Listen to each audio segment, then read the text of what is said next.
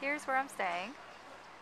Looks a whole lot better today. Actually, today is the best weather that I've seen since I've been in Alaska. And this is Skagway, that's known for its gardens. And here at the inn where I'm staying, you can see all of their gardens here. They grow all their own vegetables.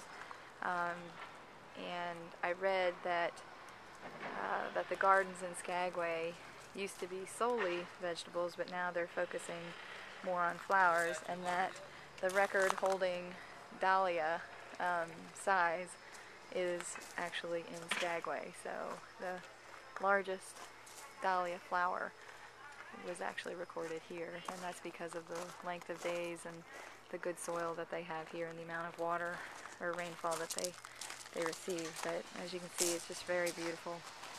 Very beautiful surroundings.